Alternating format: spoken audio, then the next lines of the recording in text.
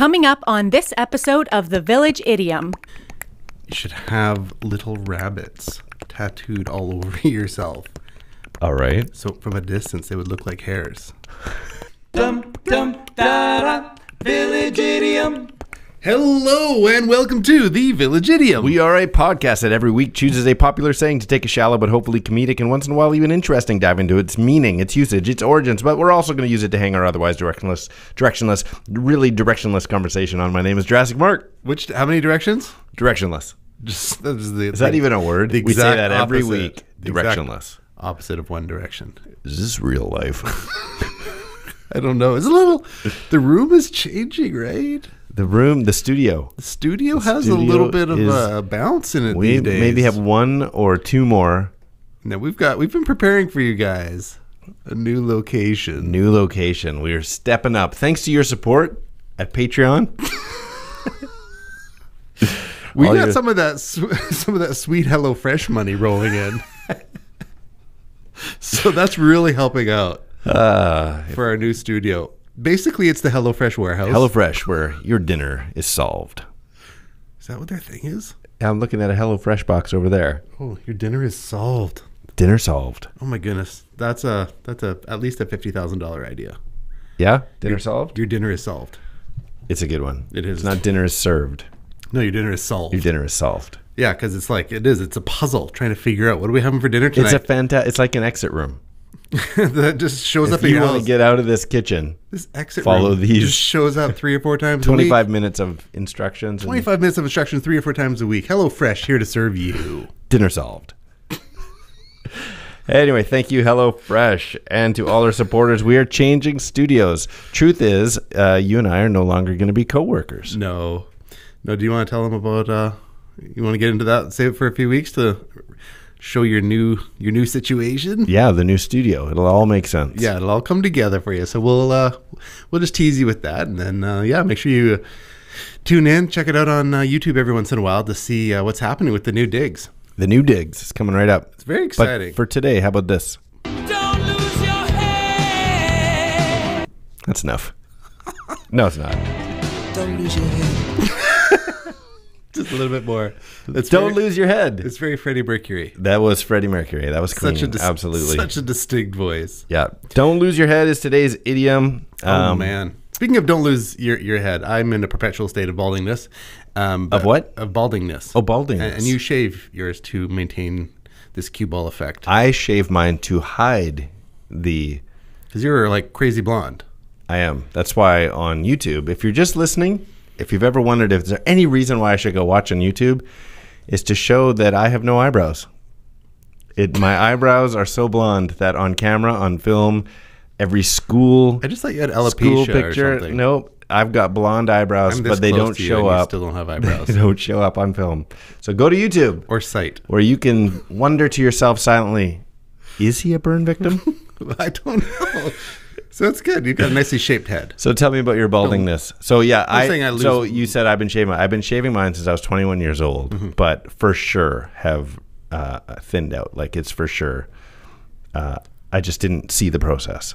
So losing your... Judging by all men in my family, both my mother's side and my father's side, I was going to be bald no matter what. A genetic certainty that this was going to occur. This was going to happen. I just chose not to have the cul-de-sac and got rid of it at 21 years old. I've been bald. That's funny phrase. I chose to not have the cul-de-sac. I've been bald longer than I have not been. Wow. Is that including birth and stuff? Yeah. No. I don't know. Assuming I was born with a full head of hair, I've been bald, like shaving my head, longer than I have not been. Sorry. I was like, is something on fire? But so that's fine. It's fine. Yeah. Well, it's just little trivia pieces. So you talk about losing your head, losing your hair, losing things. You feel like you're losing your head because you're losing your hair? My forehead perpetually creeps back like a cul-de-sac, apparently. I don't know. It will be when you have just the ring. Oh, it's just the the bald part is the cul-de-sac. I'll be an actual friar. You keep the front? Yeah. Little fringe, the fringe situation. Surrey with a fringe on top? Yeah. What friar needs a belly tuck? Like, I don't notice it. Like, I suppose if you pulled out pictures, I'd go, oh yeah, but I don't notice that it's receding. You do? Like, can No, you like actually see it the going? Bay of Fundy receding, so but not coming back. Canadian humor. so, no, just We put the fun in Fundy. Funderwear. No, just things that are. I was trying to think of things that you lose, and so it's like you just stop caring. You lose your keys. Are you a keys loser?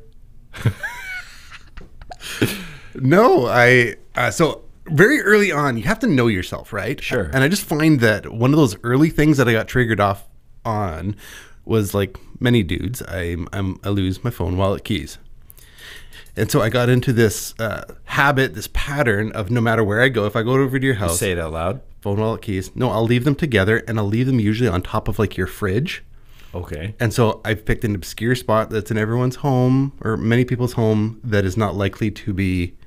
I would just go to the top of the fridge. Right. Okay. Yeah, top of a fireplace. Those are the first places I would look if I was like, I can't find. I'm just probably put them on the top of your fridge. So I'm Phone, wallet, keys. I'm a habit when it comes to phone, wallet, keys. I'm habit, so it's always in the same place. Rare.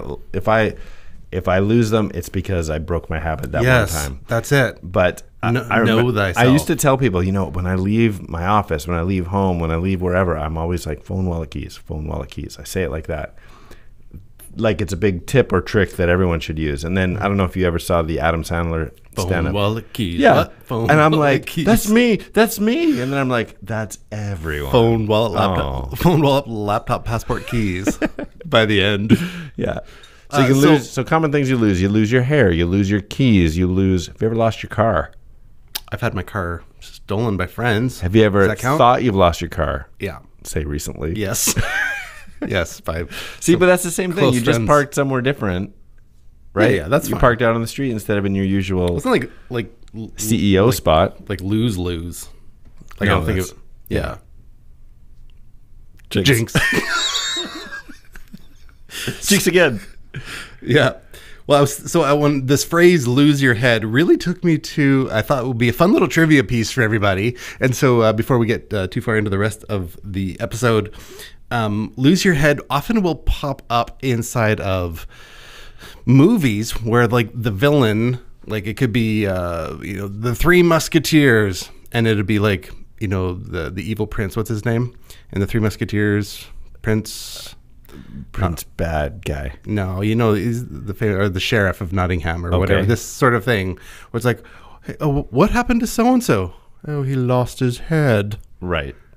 Yeah, he must have lost his head, or some stupid meaning that he had his head chopped off in some way. Right. And so, which immediately took me to Arnold Schwarzenegger and terrible movie lines from Arnold Schwarzenegger. Okay.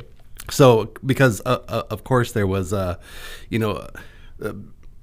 terrible things that happen in Arnold movies. He's always got an awful line that goes along with it, like he lost his head, this sort of thing. So I'm going to tell you the scenario, and then you're going to tell me the terrible. Am I going to say the line, or are you going to say the line and I say the movie? What's the No. game? I'm going to say the movie and the surroundings, and you're Oh, going to tell me. man. You can play this from home. Okay. So we got. If you'd like to purchase the home version, You got the movie terrible- Arnold Schwarzenegger in Commando. Okay, all of our Village Idiom children out there following along. The Commando. He has someone in his outstretched arm, hanging over a cliff, and then what happens? What's the line for his death? you're good to the last drop. Yours is better because it was I had to let him go. Oh, I didn't know he actually did let go. I had to let him go. Yeah, and so good to the last drop.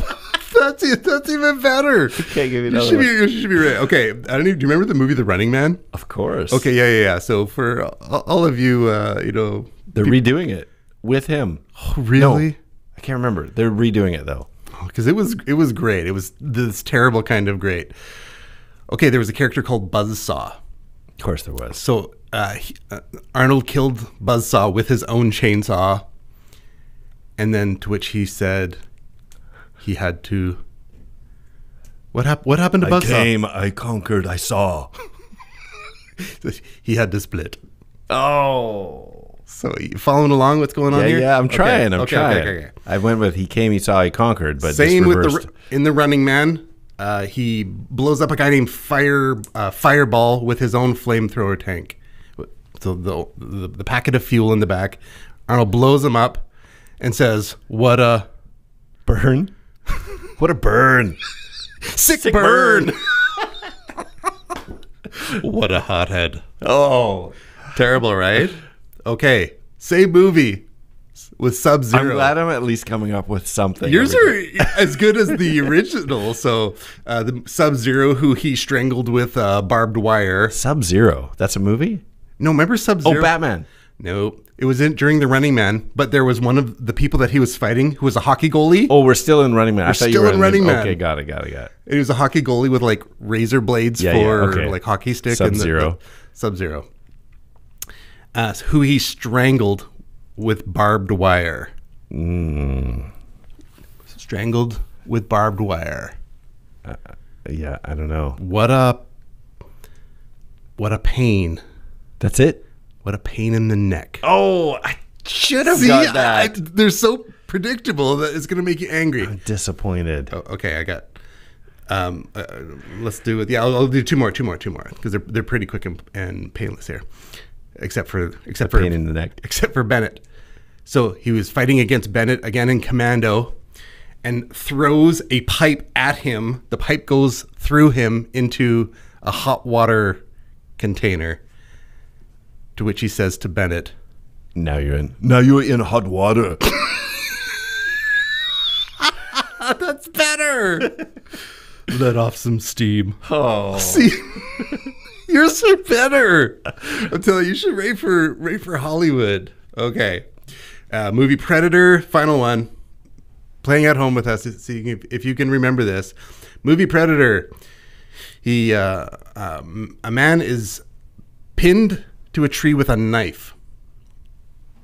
That's the whole thing. Yep. To which he says, Pinned to a tree with a knife. So he's elevated and hanging there. Okay. Arnold says, Are you stumped? he says, "Stick around." Oh. So good. Yours are better. Oh, so lovely. So Lose Your Head is in this genre of movie things where it gets played out pretty bad. Okay, so you went to that. That's where Queen of Hearts. Okay, so I'm going to come back to the Queen of Hearts in Alice in Wonderland. But I got rabbit trailed down Ichabod Crane, Sleepy Hollow, Headless Horseman. And That's a good one. And I'm going to derail a little bit on the origins on what we're not talking about today. Right. Because Washington Irving wrote at least the American version of Sleepy Hollow, Headless Horseman.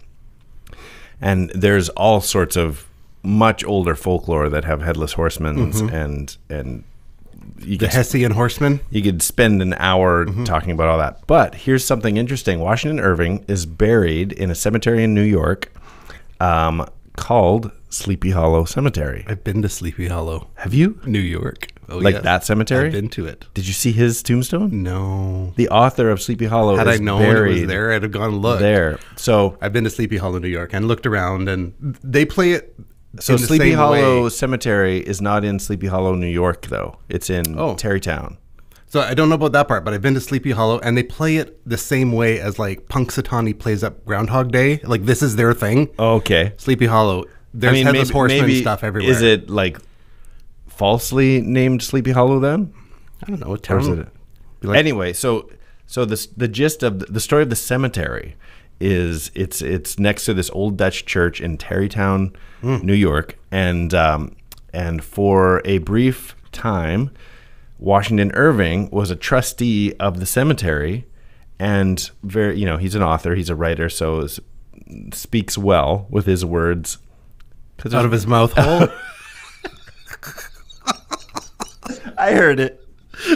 Anyway, and he referred to this cemetery, which previously was just called Tarrytown Cemetery. He referred to it as Sleepy Hollow, and he has this poetic, like, because if I should ever die, I would want to rest in no other place than this little Sleepy Hollow. And so he petitioned for it to be called that way before he wrote Sleepy Hollow? Sleepy Hollow. Oh, it's a But good then one. in Sleepy Hollow, he referred to Sleepy Hollow, this town. He referred to Ichabod Crane, who's a real colonel back in the day. That's awesome. And all these little things he pulled into that story.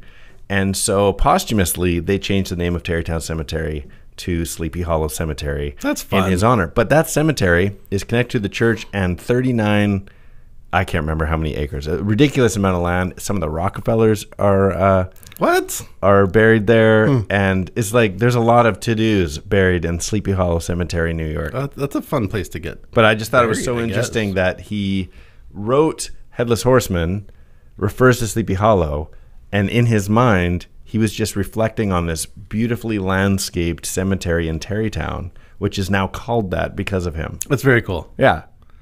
It's a fun story that Tim Burton Johnny Depp version is really fun in a twisted sort of way. Terrifying way. In a Tim Burton-y sort of fashion.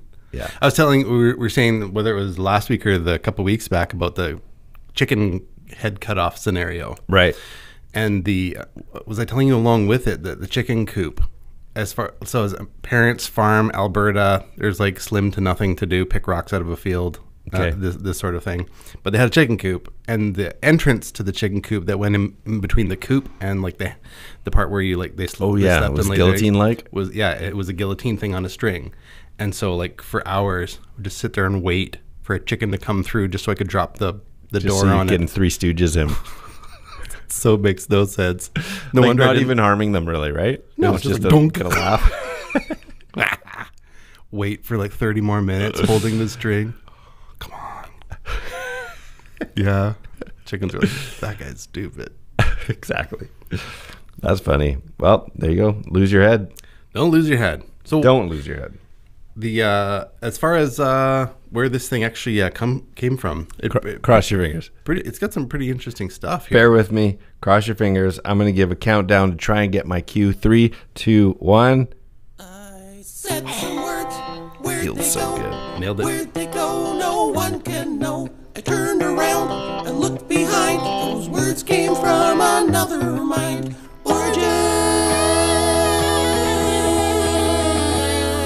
Origins. Finally, we get one cue to work on time.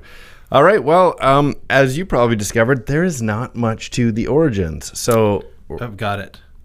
okay, Back to your perfectly sculpted cranium. mine. Yes, it's Okay. the thing of beauty. You should have little rabbits tattooed all over yourself. All right. So from a distance, they would look like hairs. There was something there. I just needed time to develop. Is that what you were trying to say earlier? Did I cut you It off? took me half an hour to get to it. Good to the last drop. That was in the moment. Yeah, I know. You're way better. Mine's like... Continue. Where does this thing actually come from? Well, first of all, going back to losing your head. Well, no, we'll come around to it. Okay, so before we get into the origins, I discovered that it's actually used in 3 different ways that I could discover. Figuratively, or actually, I guess 4 if we count literally, like one could actually lose their head. Did you end up going down the rabbit trail of actual beheadings at all when you were looking this stuff up? So No. there's famous ones like Marie Antoinette and... No, just that it's guillotine. So the guillotine. Mary of Scots, Queen Mary. Bloody Mary. So funny, not funny. It's a beheading of a queen. But one of the interesting side stories that is documented a lot was she gets executed. Apparently, she does it quite doesn't put up a fight. Goes up there quite elegantly, gets beheaded, and the executioner reaches down to grab her by the hair and lift her up high to discover she's wearing a wig, and the head rolls away, and he's just holding this handful of red hair. And then they move her body. He like went home that night. He's like, this gives me such nightmares. Her head actually rolled away. Her hair was in my They hand. move her, and she had her puppy with her under her dress. So her puppy, covered in her blood, comes running out from under her dress. That's weird. Like all sorts of terrible things after she's beheaded. Head rolls away. Puppy comes out covered in blood. What just happened? She's like a nesting doll of weird. Okay, anyway, so literally, it's a beheading. Figuratively, except still kind of used in the same way, it is also like to be killed in a gruesome way, but it could also be more of a threat and figurative. It might never happen. So you mentioned Queen of Hearts. Listen to this. If I lose my temper, you lose your head. Right? Disney's Alice in Wonderland. So that's figuratively. And then 2 idiomatic ways. One, which is the way it's most often used, to behave irrationally or to lose your self-control in like you're distressed, you're out of your mind. You lose yourself in the moment. Yes, that. You want it. You never let it go. Keep going. You get one shot. Do not miss this chance. Opportunity knocks. Once in a lifetime. Yo. Okay, so that's how we use it, such as this clip. Let me in, I'm starving. Now don't get overexcited. Don't lose your head, Augustus. Augustus. That must be Charlie and the Chocolate Factory. It is Gene Wilder. It's a Tim Burton theme. Is it Gene Wilder or Gene Wild? I think it's with an R. It's Wilder, right? It's with an R? Gene Wilder. Wilder. Okay. But this one, also idiomatic. I did not know. I'm like, there's no examples of this. But still out of your mind. Okay. You lose your head. You're acting irrationally. But specifically because you're in love. Did you come across that? So lose your head when in love? Yeah. So older than the way we use it, it seemed to have been referenced to being in love. So here's a quote from The Crevice by William John Burns and Isabel Ostrander. Let them once lose their heads over a man, and they upset all one's plans. So specifically about being in love. And even more so, I'm full of clips today.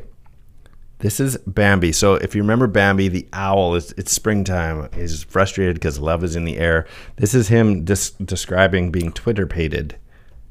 Here it is. And you completely lose your head. It took us a while to get there. So anything describing falling in love, but it's stuff that gets you out of your mind, or is it just love? So both. Subcategory. I think it started with being in love. You lose your head because you're in love. Your head is in the clouds, all those sorts of things. But then it just ended up getting used as anytime you're out of your mind. And then the last one, which I couldn't find a quote, couldn't find a clip, but it's listed in the dictionary type versions of describing this phrase, was to be dismissed from a job. I lost my head.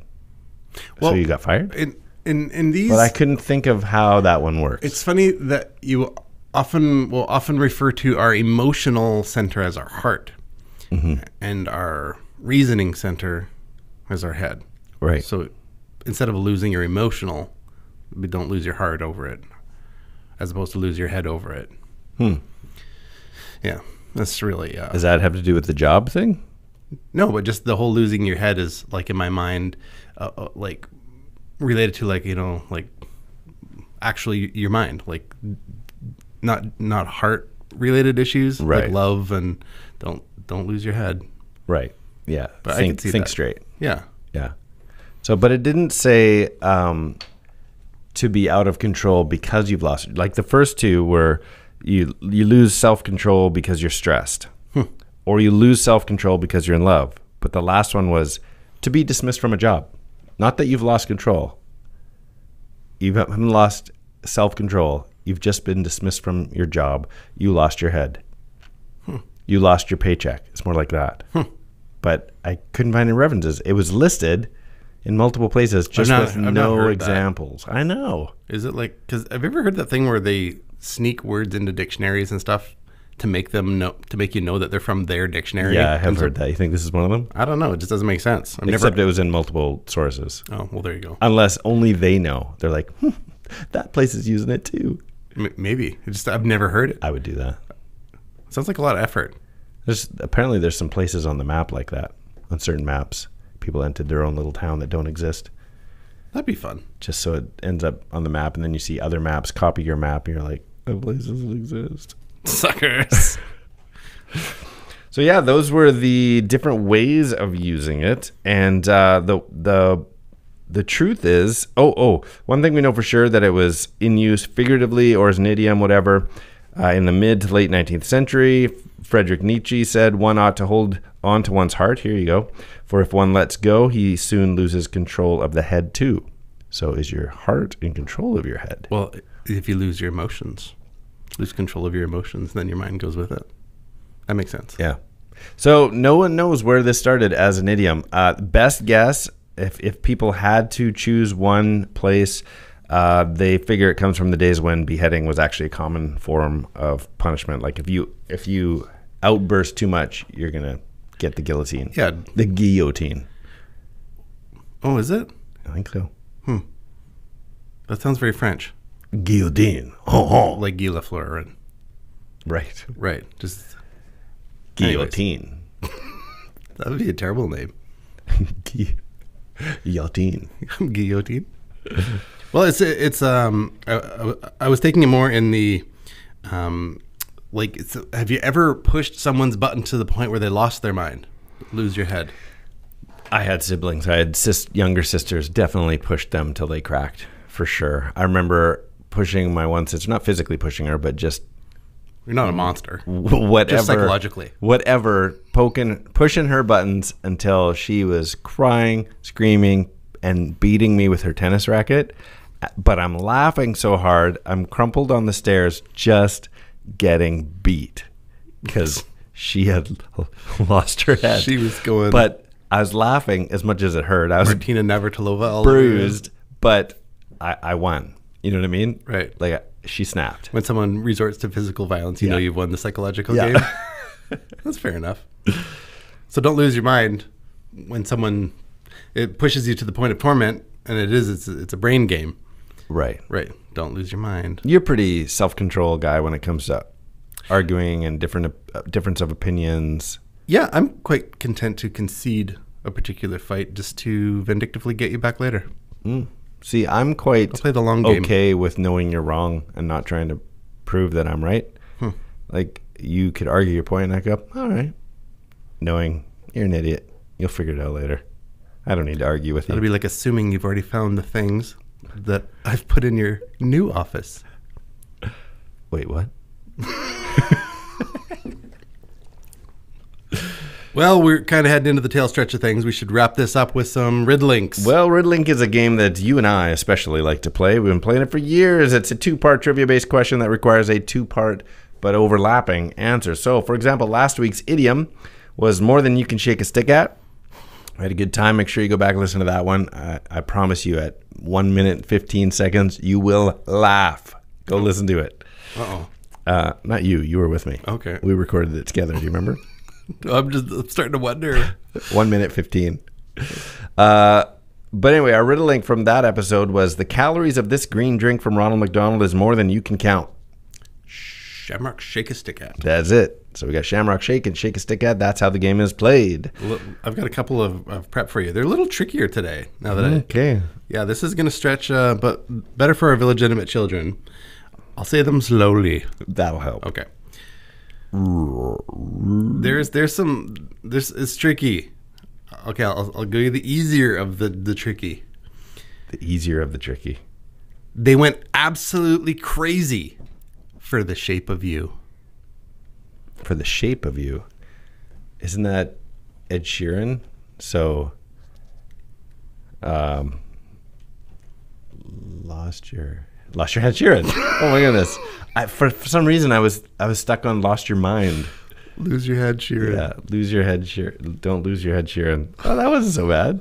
Okay, it's good. I wasn't sure if you knew the song or not. Okay, I got one. I think is pretty easy. Okay. Thank you. To let go of control and strike with your cranium. Lose your headbutt? Yep, that's it. Okay. All right. This is trickier. It's got some random stuff in it. Maybe you'll be able to put it together. Oh man. Isaac Tigret. What? Exactly. And Dan Aykroyd. Okay. Their chain restaurant makes me go insane. Chain restaurant makes me. Is it Lose.Your.Head? Very close. Their restaurant, once you get the first part. Blues Brothers. House of Blues? House of Lose.Your.Head. There it is. Oh. They're the founders of the House of Blues. Awesome. Yeah. House of Lose.Your.Head. House of Blues, your head. Isaac. So who's he? Is he in the movies? No, he is part of, to my understanding, the what's the Hollywood movie chain? Planet Hollywood? I think he's in the Planet Hollywood. The restaurant? Yes. Okay. Yeah, I don't know if he's. And then did House of Blues with Dan Aykroyd? Yeah. Oh. Yeah. Is he involved in Bubba Gump too? I don't know about that. But yeah. Yeah, the Dan Aykroyd aspect would at least get you into the And I just Blues recently Brothers. learned, I had no idea, Michael Keaton started McDonald's. I saw the movie. It's true. Okay, I got one more, but right. why don't we leave this one for all our illegitimate children to answer out there? Tell them how they can get a hold of us and participate. You can find us on Instagram at the.village.idiom or email thevillageidiompodcast at gmail.com, or whether it's Facebook, YouTube, or Twitter at 3 Minutes Gone. All right, here is your riddlink. Flies in the buttermilk, shoo fly shoo, and act like you're out of your mind. Feel the cadence there? Say that again. Flies in the buttermilk, shoo fly shoo, and act like you're out of your mind. Wow, a melodic finisher. Closing maneuver. Finish him. Finish him. Oh, I lost my accent. Okay, well, there you go. It was fun putting these voice samples together. We hope you enjoyed it too. Good. I'm Skinny. I am Jurassic Ichabod Crane Mark. And these are the Village Idioms.